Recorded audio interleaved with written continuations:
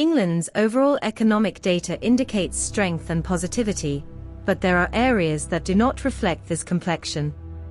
In fact, some areas in England are relatively and significantly poorer than cities in other parts of Europe.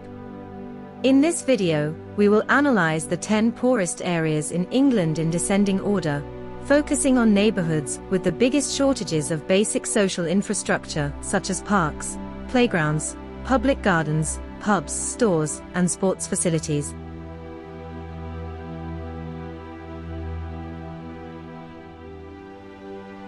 Before we dive in, make sure to subscribe to our channel so you can stay updated with our future videos. Blurton, located in Stoke-on-Trent City Council, is one of the poorest areas in England. Despite being part of a Conservative and City Independent coalition, Blurton's statistics of deprivation have climbed up significantly. This area is among the highly deprived areas, and Stoke-on-Trent is ranked 16th most deprived out of 3,262 local authorities.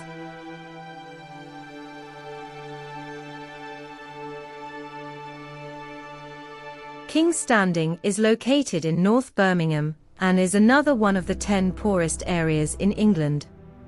The rate of home ownership in King's Standing is way lower than the national average, indicating economic deprivation.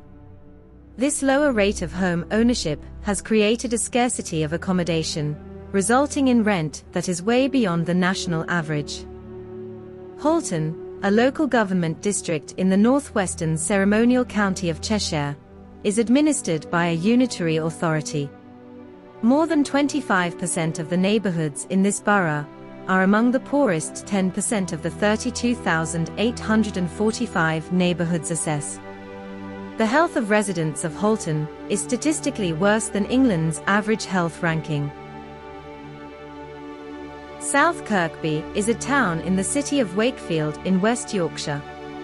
Some of the areas of Wakefield district are home to poor people, and South Kirkby is one of these areas. People in this town are generally poorer, only getting by with the basics, as they cannot afford comforts and services generally at the fingertips of the English.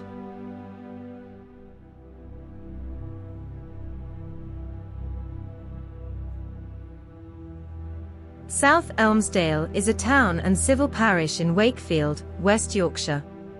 The town hasn't really developed beyond the small farming settlement it used to be before and during the Industrial Revolution.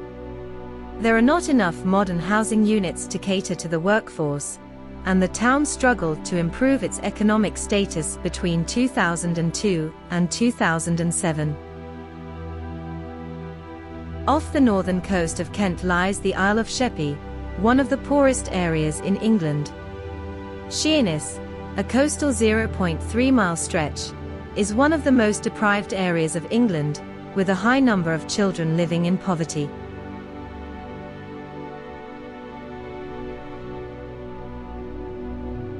Hartcliffe, a council ward and an outer suburb of Bristol, is one of the poorest areas in England. The major problem of the people living in Hartcliffe is that they are earning a very low income, resulting in a lack of access to decent, affordable stores or greengrocers where good quality fresh produce can be picked.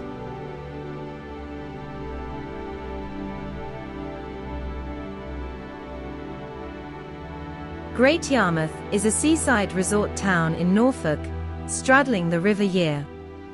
Unfortunately, it remains one of the poorest areas in England due to racism that has not been addressed, mass unemployment, and the usual attendant problems such as drug addiction and petty crime.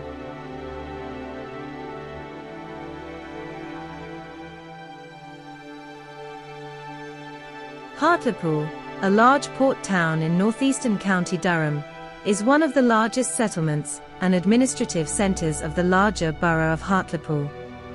Hartlepool's property ownership and rental statistics reveal a lower rate of home ownership than the national average, and the proportion of children in low-income households is way above the England average. Hartlepool is struggling in almost all measurements of economic well-being.